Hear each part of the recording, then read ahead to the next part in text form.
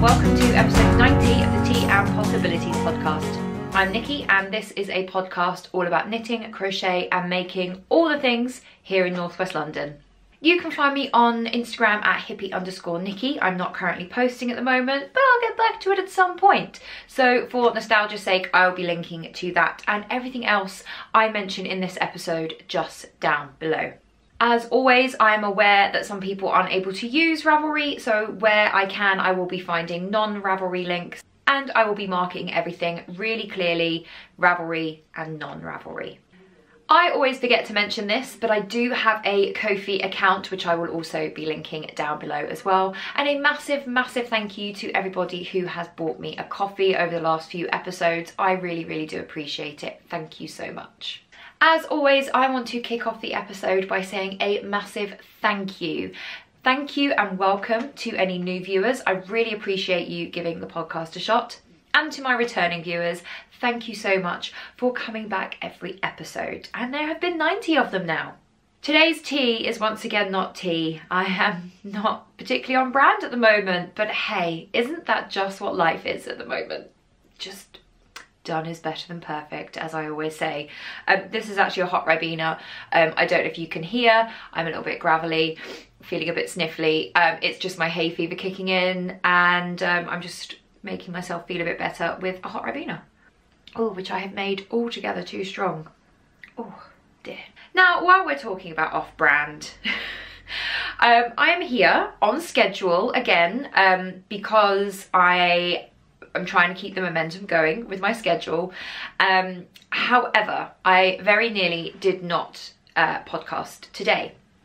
It has been an extraordinarily busy week at work. I have been completely exhausted, like more tired than usual. I feel like I'm always talking about how tired I am at the moment, but aren't we all? Like, we're living in the middle of a very, very difficult time, and though we are hopefully coming to the end of it, we are still in it, and the anxiety of it ending is just as tiring as the anxiety of the unknown. Anyway, I did not get much knitting or crochet done this week at all, so heads up on that. However, I do have another incredibly busy week ahead of me, so I knew if I left it to next weekend, I'd probably have about as much to show for it, and would just be more tired. So I thought, you know what?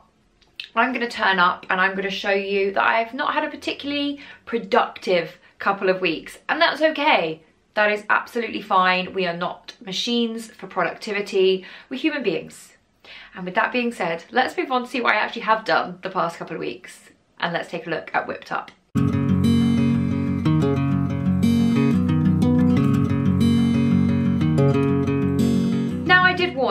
I did warn you that there would not be much to show in Whipped Up this week, but as I said right at the top of the intro, we are not productivity machines, we're human beings, and sometimes we just don't make as much as we would like to. For me, most of the evenings this week I've just kind of collapsed after work and read a book or watched some YouTube or a film. I haven't done a lot of making, and my meetings have been busy enough that I haven't been knitting through them. But I have done a little bit of knitting. This is a sock for my Christmas box of socks. I'm very excited about it. First of all, as always, it's in my Knitting Goddess sock bag, which I love, and I'm just going to drop that down there.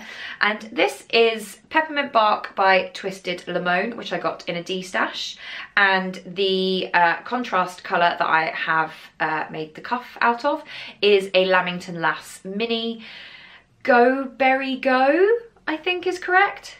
It'll be on the screen if it's not. But there we go. I've got the leg, I think, made of the sock. That is actually a full, I'm just completely covering up. That's actually a full colour repeat. Oh, you want to see the colour repeat? I mean, okay. There you go. God, it's almost like I'm a professional, isn't it? Yeah. Good job I'm not really, isn't it? But this is Peppermint Bark by Twisted Limone, and it has got 1, 2, 3, 4, 5, 6, 7 stripes to the colour repeat. So we've got these two, I hope you can differentiate on the camera there, these two kind of minty greens, this candy floss pink, the red, two different shades of brown, And then this really lovely speckled cream right at the bottom there, which is probably curling too much for you to see properly. And I stopped there because I need to measure it, because I think it's about the right length for the leg of my socks. I need to just go and grab one of my socks and hold it up against it. However, I want to put the heel in now and then start the next colour repeat going down the foot, because I just think that would be really neat and tidy. So that's probably what I will do this afternoon. I just need to bung the heel in really, and then crack on with the rest of it, and then that right there will be another Christmas sock. And I cannot tell you why this is Christmassy. I don't know. I think peppermint bark is something you have in America for Christmas, which I think is like chocolate with peppermint canes, like candy canes in. I don't know, I've never had it. Sounds delicious. It's a Christmassy treat, sounds delicious.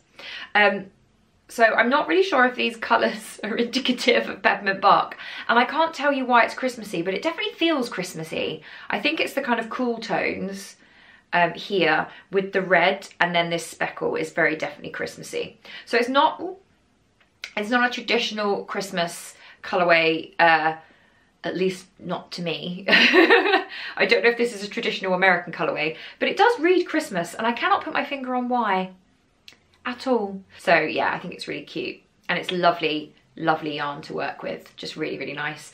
So I think as soon as I finish this one and the second one, because come on, I will be going on to the other twisted limone that I have, which is cactus flower, and obviously the leftovers will be going into my advent bag, and then what is left over from that will be going to my friend for her scrap blanket. I did take another run at my Dreamcatcher cardigan by Sarah Ruan. I'm tripping over all of my words today. Sarah Ruan. But I haven't got very far in it, but I will show you what I have done so far. And it's not much at all. It's just I've redone the kind of centre. I haven't finished it yet. I've redone the centre of the back. This is in Knit Picks Wool of the Andes in Heather Camel. Heathered camel? Camel. It'll be on the, you know the drill. And a really lovely commenter, thank you so much, told me that when you go from a circle to a square, it will kind of curve slightly and then will gradually straighten out. Thank you so much for telling me that, because I've literally been unpicking it thinking that I'm doing it wrong. But apparently I was doing it right the whole time. So there you go. I don't know if you can see it if I hold it up against something paler. Still very uncertain about this colour, guys. I'm not gonna lie. I wish that I had gone for something a little more sandy or like taupe, but it's here now. We're gonna make the best of it, which doesn't sound terribly enthusiastic. I wonder if that's what's holding me back from getting on with it. I wonder if maybe I just contact Knit Picks and organise a return. Because I've said this before, I've got a little screen on the top of my camera, so I can see kind of vaguely if I'm in frame and if the thing I'm holding up is in frame, but I don't have my glasses on, so I can't really tell what I think of this. I just know that I wanted it to be more oatmeal porridge, so I might contact Knit Picks. I'm almost certain that I am well out of the time period that I can organise a refund, and obviously I wouldn't be able to refund the ball that I've started with, but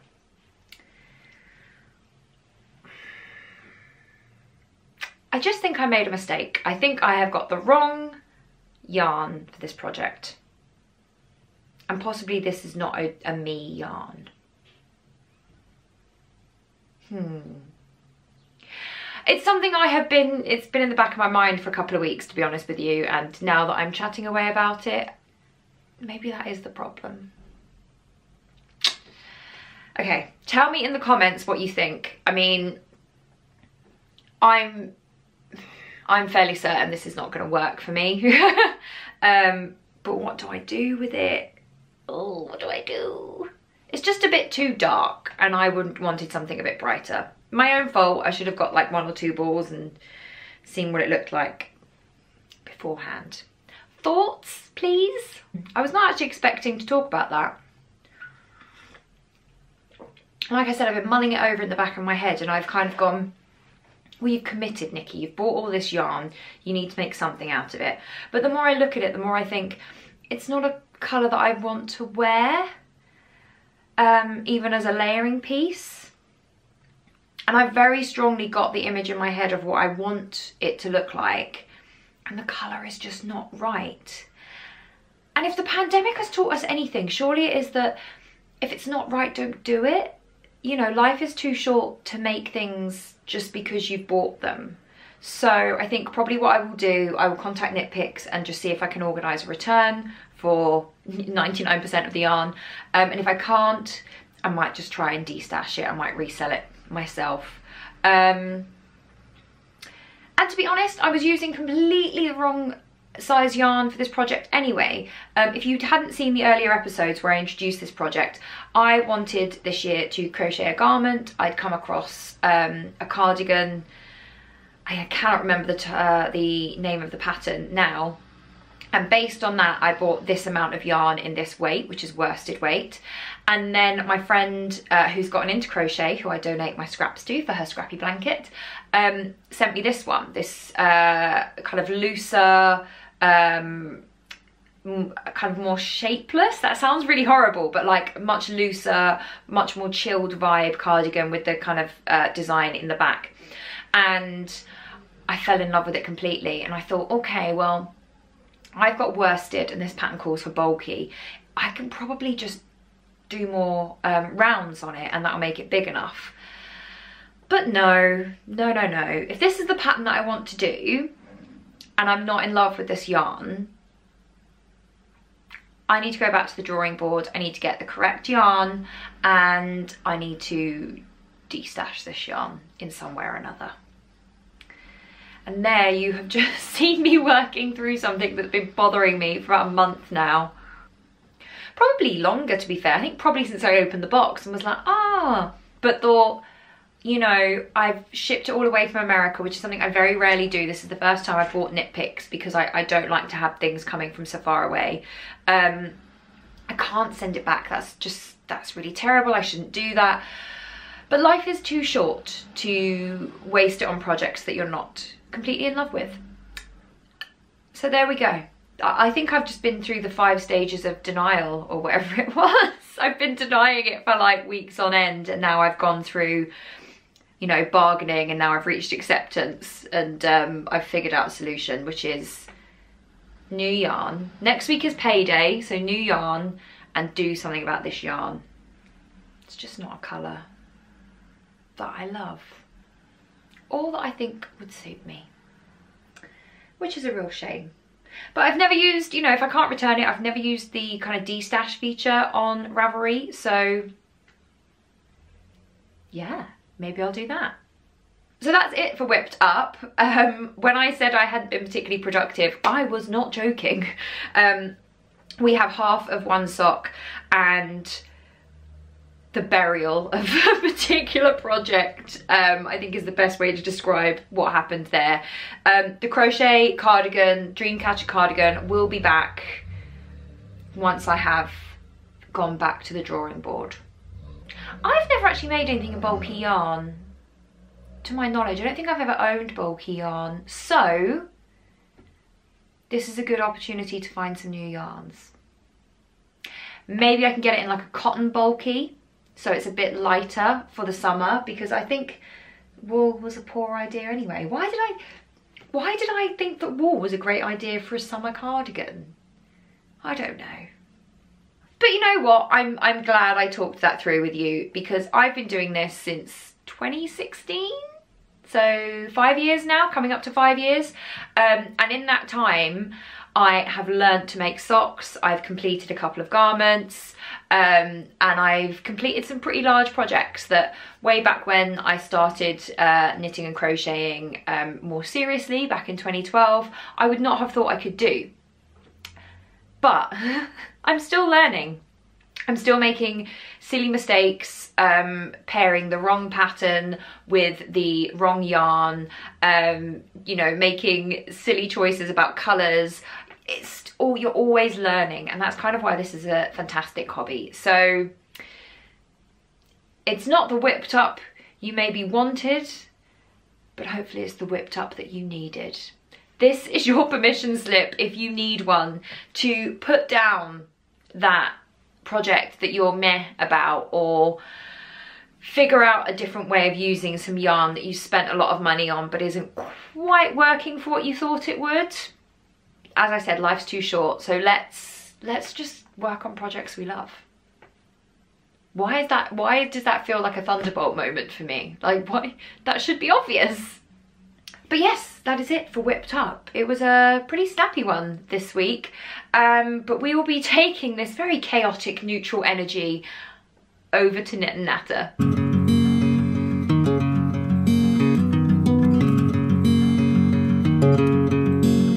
Now, last episode I talked to you about my Marvel binge, and I will be honest with you, I've been feeling a little bit rudderless since I finished it, because I think I mentioned this in earlier episodes, that through the pandemic I didn't really watch or read much because I was so kind of anxious and exhausted by what was happening in the world. I didn't have the headspace to make a decision every night about what to watch or what to read. And I started watching series, so I worked my way through Vikings, Outlander, etc. And I found that really easy because it meant I made one decision and it tided me over for like a few weeks, couple of months.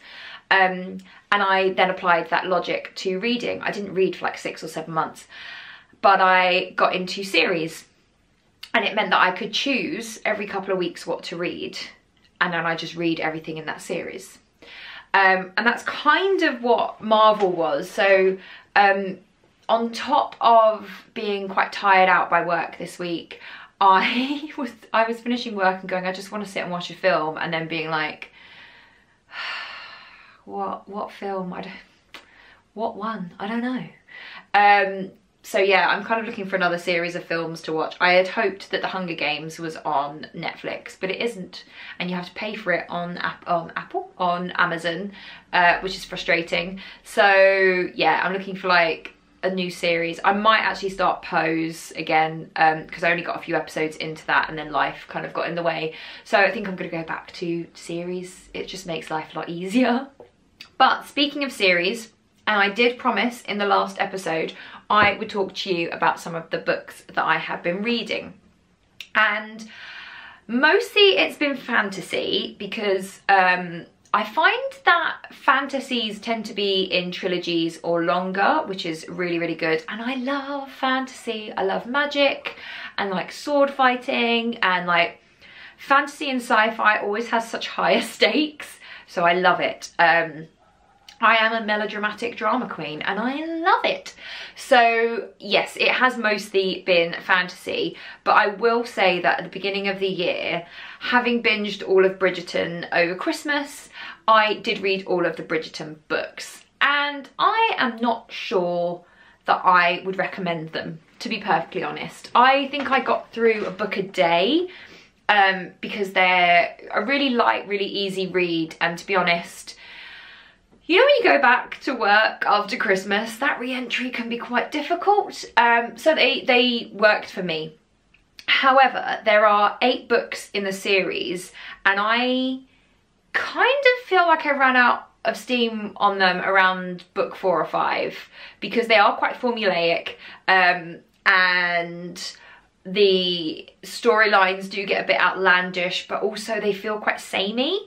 And they're based on the 8 Bridgerton siblings, who, if you've seen the series or if you've read any of the books, you will be familiar with, but not familiar enough, because they all work as standalones. I looked them up and I read them in order, but there isn't much of a thread that runs between them, which is a real shame. And I actually think that the series has done a much, much better job with them than the books have done, by bringing in elements to the first series that I know are going to be explored in later series. So I thought that was really well done. So if you're looking for something really light to read, I will say it is a little bit, as we say on Book Talk, spicy. And at Book Talk, if you don't know, I've gotten quite into TikTok. I do not post anything, I just watch it, and that's where a lot of my recommendations have come from for various series. And if they have some physical elements, shall we say, because I'm aware that some people watch this with their children, they say that they're quite spicy. So that is what I will be using in this, just so we know. So there are some spicy scenes in the Bridgerton books. They're quite a light, easy read. As I say, I got through a book about every day, 2 days. But they are very light, very, very fluffy. They're not anything you can really get your teeth into. Unlike a couple of the other series that I read. So the 2 series that got me back into reading at the end of last year were two series by Sarah J. Maas. And the first one is A Court of Thorns and Roses, which I believe has been optioned for a TV show, which should be really fun. And the reason that I got into this is because of Book Talk, so the book community on TikTok. I had read the first book, A Court of Thorns and Roses, which is a retelling of the Beauty and the Beast story, a couple, maybe 3 years ago. And I didn't read the next ones because I was a bit like, okay, not sure if I like the ending of that. And I don't really know how much to go into spoilers here. I'm going to try and keep it spoiler free.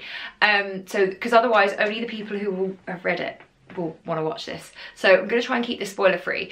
But I didn't really like the resolution at the end of that series. And I thought, I don't want to watch that develop. Not interested. However, I then stumbled across a couple of minor spoilers on Book Talk that said that it was going to go in a completely different direction. So I decided to reread it and then read the next ones in the series.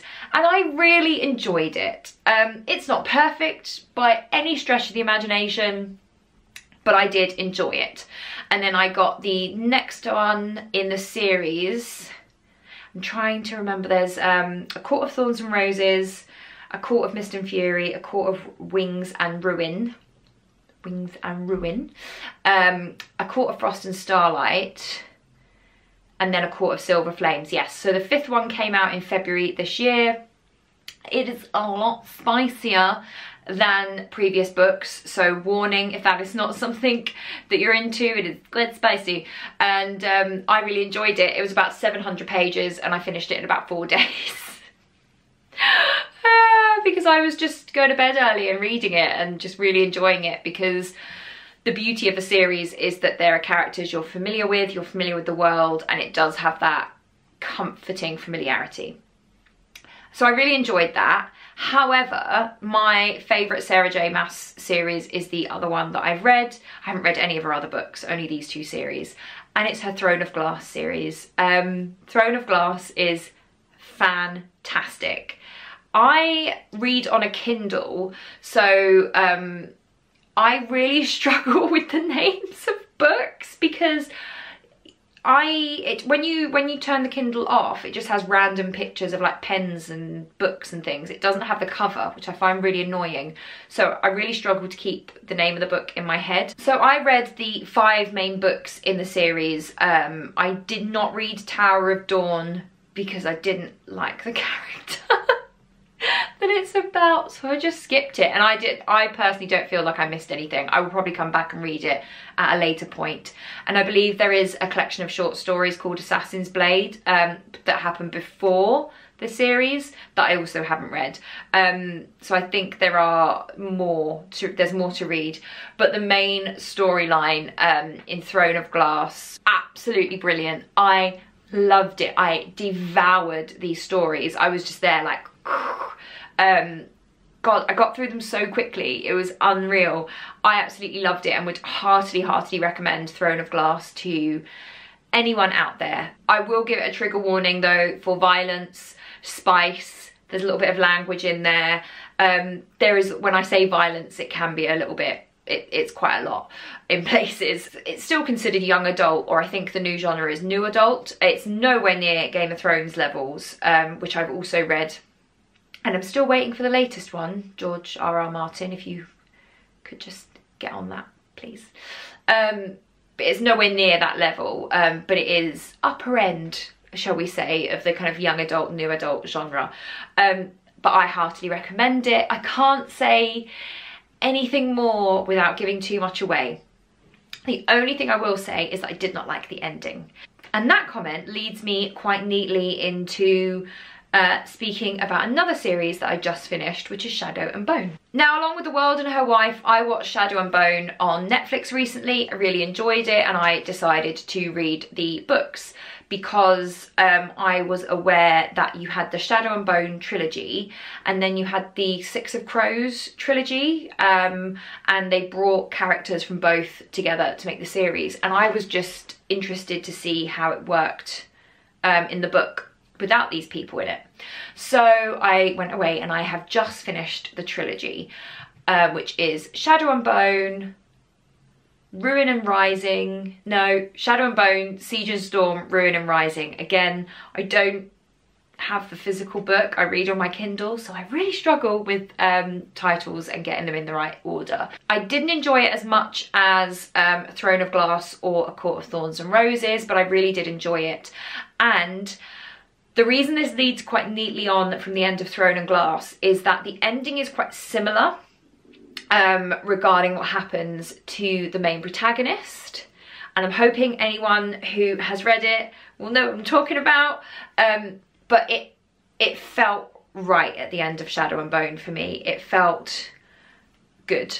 And it didn't feel so much like that at the end of Kingdom of Ash. Just saying. Really hard to talk about books and stuff without giving away any spoilers. So sorry if this doesn't make any sense, but hopefully it's intriguing enough that make you want to go and read it all. So yeah, those are the three big series that I've read over the past few months. A Court of Thorns and I can never say it. A Court of Thorns and Roses, Throne of Glass, and Shadow and Bone. I really enjoyed them, and I will definitely be reading more in the, I believe it's called the Grishaverse, which Shadow and Bone is set in. I definitely want to read Six of Crows. I do need to look this up because I know there's, I think it's King of Scars is next. I'm really excited to read more because they were actually my favourite characters in the show, and I believe some of the characters in Shadow of Bone that I really liked are going to be in that as well. So I'm excited to get into that. However, I'm taking a little break from the Grishaverse because yesterday I downloaded a new book. I haven't started it yet, but it is called A Touch of Darkness. I am just going to pull it up. I also have my Kindle app on my phone as well as my actual Kindle, because that means that if I'm ever out and I don't have my Kindle on me or it runs out of battery, I can read my books on here, which is fantastic. And I'm just looking at my library, and I should also mention the Folk of the Air trilogy. I read this a couple of years ago, but I decided to revisit it as I was clearly in some sort of fae, you know, I'm just in a fae place at the moment, and that is The Cruel Prince, The Wicked King and the Queen of Nothing by Holly Black, and I really enjoy that one too. There's lots of political scheming going on, and I fell really hard for the romance in that trilogy. I really enjoy it. So Folk of the Air does have a special place in my heart. But yes, the one that I have downloaded is A Touch of Darkness by Scarlett St. Clair, and it is apparently a retelling of the Hades and Persephone myth, and I heard about this on BookTok, so the book community on TikTok. And while I'm on the subject of Hades and Persephone, I've been reading for about a year now a webtoon comic.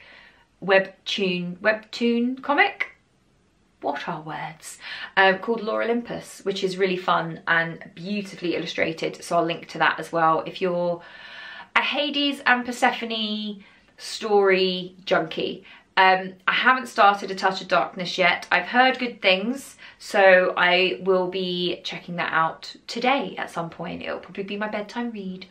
So for a podcast that claims to be about knitting and crochet in Northwest London, this episode has been very much brought to you by fantasy novels, with a very heavy dose of the fae.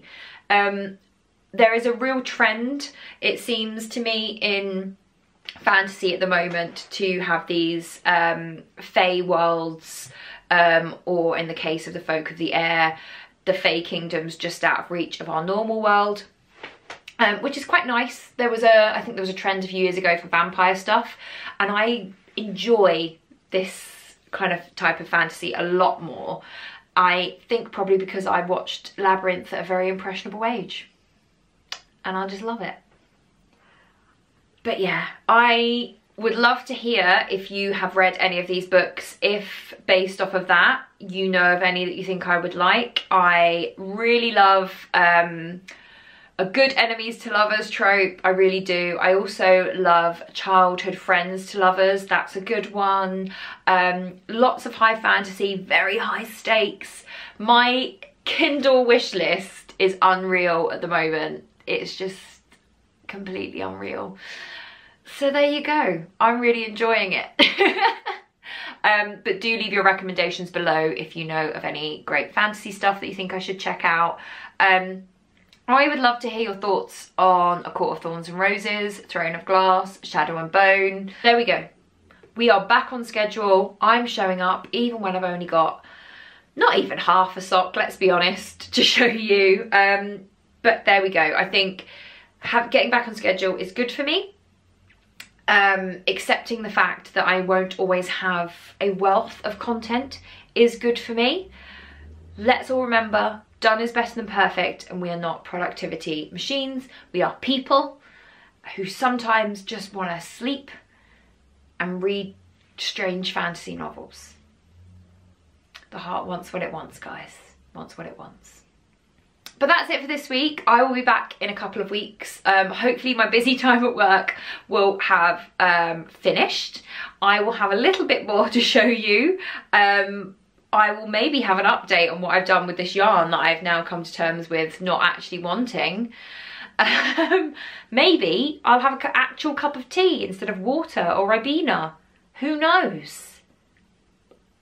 But in the meantime, thank you so much for, sitting through this chaos. I'm so sorry. It's made very little sense to me, so goodness knows what it's made to you. But I will see you very soon for another cup of tea. Take care.